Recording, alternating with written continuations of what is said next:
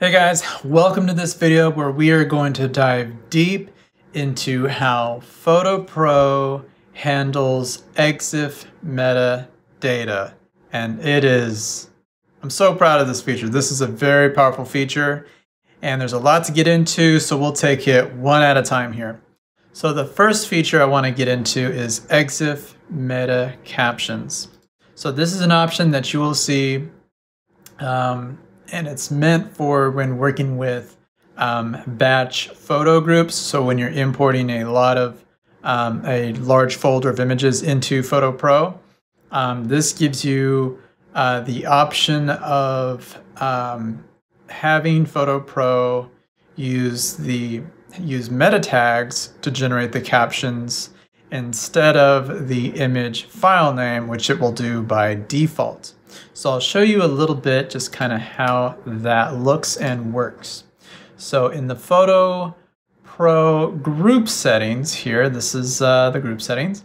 Let's just see, so for thumbnail captions and lightbox captions, I'm just going to set it to the none. This is the meta caption option. I'm just going to set it to none, just so you can see what Photo Pro does by default to batch images.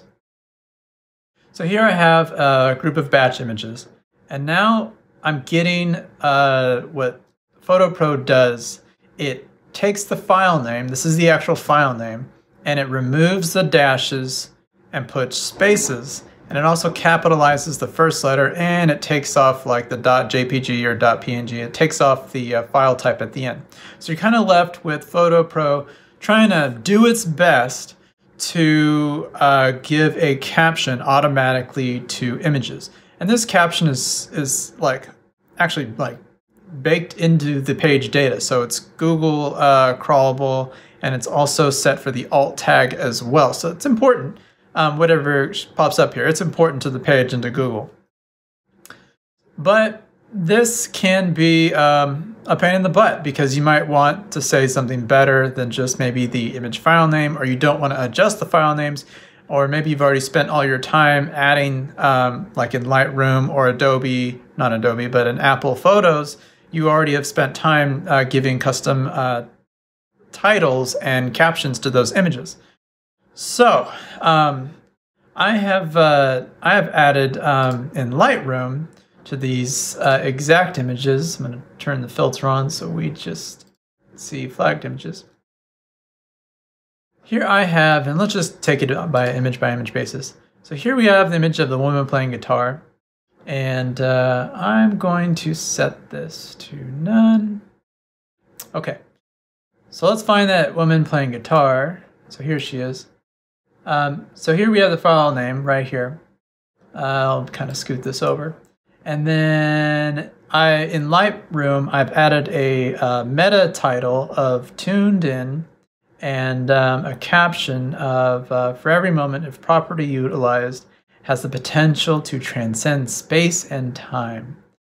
So actually, it's my wife that added these really nice captions and titles. She got creative with it. She did a good job. So for your entertainment. But anyways, so she added a custom title and caption. So the title and caption are different. So now if I wanted that to appear here in the thumbnail, I would go to Thumbnail Captions, Meta Caption, and I can choose the title. And now it says tuned in, just like it has tuned in over here for this image. It says tuned in right here. And then we have the much longer caption. So then we can now go to the meta caption here and then just choose caption. So notice how now it's drawing from all the captions that have been entered in. And for a thumbnail, it's a lot to look at, but for a lightbox image, the long caption works really, really nicely.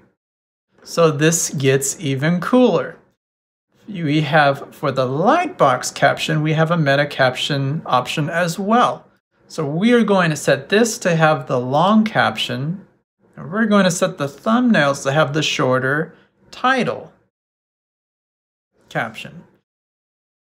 So now our lightbox images have the long description, caption, and now the thumbnails have the shorter lightbox captions.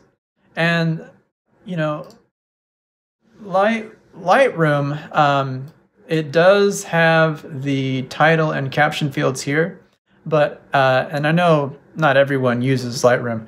If you are a big fan of Apple Photos, you can enter this information, same stuff, into the info panel for images in Apple Photos as well. So yeah, that is a lot of caption control that you get by keeping your images in like a dedicated image editor, which many professional photographers, you're already doing that. And then just by entering the title and caption fields, you can have that batch into Rapid Weaver and have those read with a lot of control here in the meta caption fields. Now let's say though that you want to sort now these thumbnails. You can sort based upon some meta information here.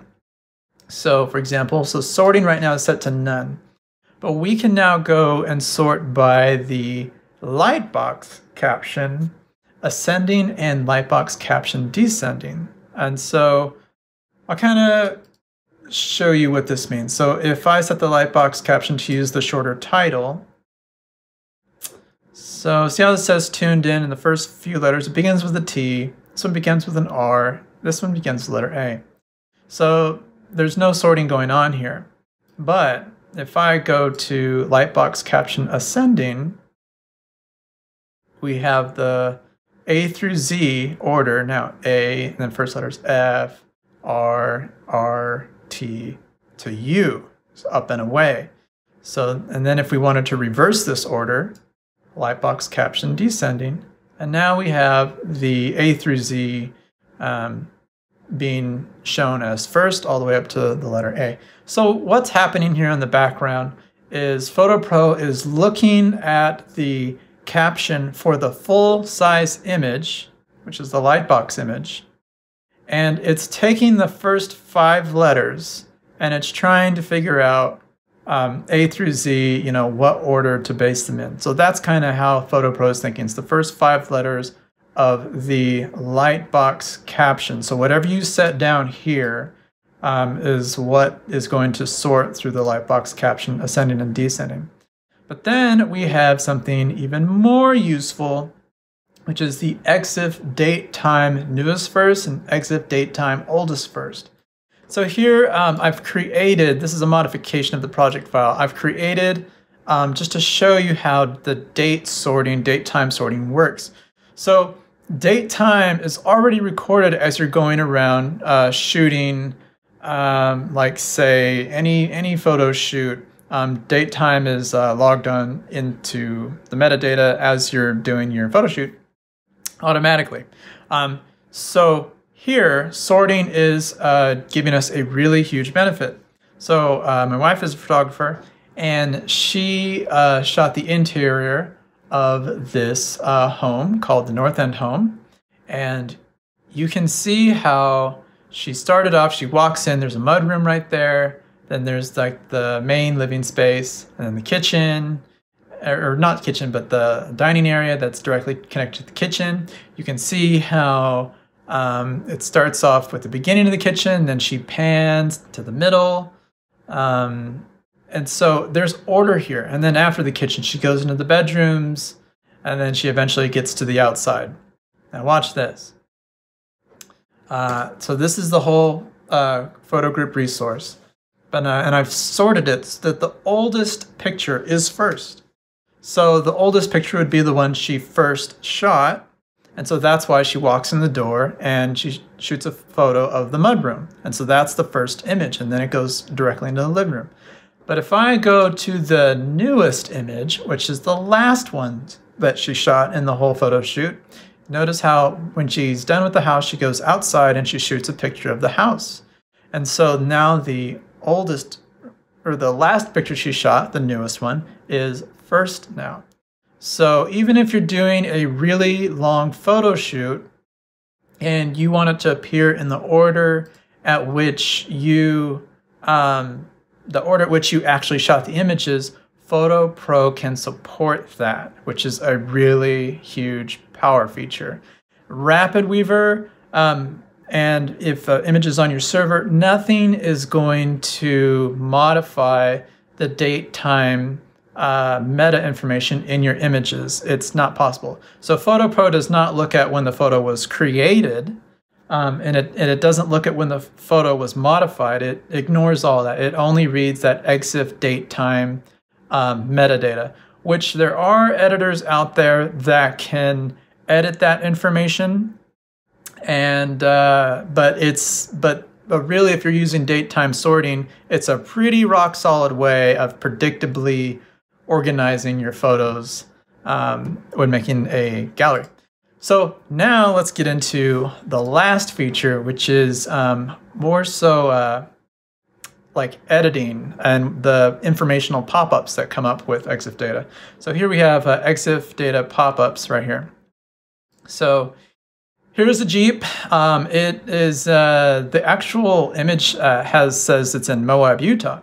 And if we click this little eye icon, we get to see all the EXIF data related to this image that Photo found. Photo will not return all EXIF data because that can be a lot, but these are some of the most popular fields. So we got keywords, the camera model, the lens model, focal length, aperture, just all the meat and potatoes of what photographers are looking for. But I guess before I get into the but, I'll say that every time that an image has metadata, it's going to, or Photo finds it, it's going to show this info icon. And so here we see that's a Hasselblad camera that has taken this image, and we see the focal length, and here we see that this was a Canon 5DSR that took this picture. So it's really, really cool that Photo will just give a nice little pop-up, and if it doesn't find a certain field, it just simply will not show it. The only things that are listed in here are things that Photo finds and supports, and that's all that will be shown here. So, but one of the things that I wanted to get into that's even cooler, the last thing about this, is though this image was shot in Moab, Utah, it is not in the EXIF metadata as far as like the geolocation. It just wasn't recorded. So I'm going to go to an even further advanced thing that you can do to edit this and show you how Photo Pro supports and how it handles GPS location data in the EXIF. So I have that image right here. And I'm going to edit the metadata for this Jeep image picture. And here's where I'm going to recommend a great app from the Mac App Store called Meta Image. I'm sorry. There we go. So here we go. I have the image. I just dragged and I dropped it in here. So like, let's say this is where it starts off. And you can simply drag and drop an image right into it. And this will read literally everything meta-wise that's associated with that image. But at the bottom, you can see that there is just little to no GPS information recorded for this image. So, but we can adjust this. So let's go into the location show editor. And I know this in the file name, let's even take a look at this. It's not showing it. Maybe where I got the image from, it said Moab, Utah, and that's where I'm thinking. But let's go to Moab, Utah, United States. Okay. And let's just put click the let's do it arrow. I don't know what to call it, the go arrow. And automatically it's baking those coordinates into the image. And so let's go to validate changes and overwrite that selected file. So now it says, I did it. All right, so now this image should have that new GPS location in it. And I'm only doing this because just to show you that you can add GPS data. If this image already had GPS data to start with, Photo would reveal that too. But here we're going to bake it in, and I did want to show you this really cool meta editing image app, and I love it. Let's get back into here, and let's replace the main image with our orange Jeep. It won't look like we did anything, but we did. And now we press that, we check out the meta information, and now we have a GPS latitude and GPS longitude, and then it says Google Map, open GPS location. So if an image has GPS location, Photo will pick that up, display it, and then give you a really cool link to open up a new separate tab. And I'll show you what that looks like if we preview in Safari, because RapWeaver doesn't allow you to just open up tabs. So we go to here, and then let's open up this location. Now, Moab, Utah does have a city, so that's why we're getting the city. But yeah, just for example purposes, you can start to see we are now in, it actually recorded it, opened up a map in Moab, Utah, and that is pretty nifty. So yeah, you feed in any images, even with GPS data, and Photo Pro will open up a separate Google map to that location as well. So super cool stuff. I will, if more photographers are saying they need, there's a particular meta tag that, you just really got to have, and it's just not supported, it's not appearing. I will definitely consider adding it in future updates, but there's just so many meta tags. I definitely don't want to add them all because that would just get overwhelming to folks. And yeah, so Photo Pro comes with comprehensive meta support out of the box at launch, and that about wraps it up for this meta tutorial.